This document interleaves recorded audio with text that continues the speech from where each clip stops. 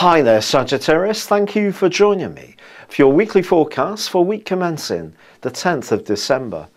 If you think back to around about the 6th of November, something that was dear to your heart at that time may have stumbled since then, may have been a relationship, a creative project, or even your own energy seems to have gone through a period of not being quite as buoyant as you would like.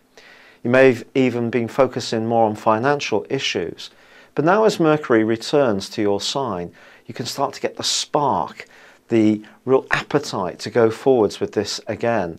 There's also a wonderful new moon in your sign on Tuesday, and Uranus starts to go forwards on the same day after 5.5 months of trucking backwards itself. So Tuesday is particularly significant.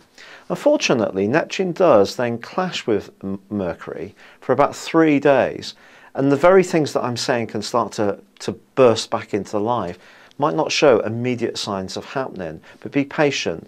If you go through a period of almost immediate confusion or uncertainty, or someone seems to be quite baffling in their attitude, don't let it dog you. By the end of this week, your natural enthusiasm and optimism will see you overcome any hurdles, and you can really be on fire, on massively good form as this week draws to a close and Venus, the planet of love, enters your sign.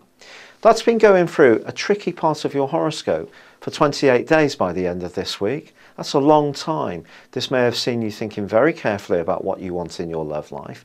Maybe it's been a time when you and yours have isolated yourselves a little bit from friends and spent more time just nurturing one another. Or it may have been a period where you felt unsure whether you were with the right person. There may have even been a separation. If this has been the case, as Venus enters your sign, it can be a time of new beginnings. But also, there is a fantastic opportunity for you to make progress in terms of your creative talents.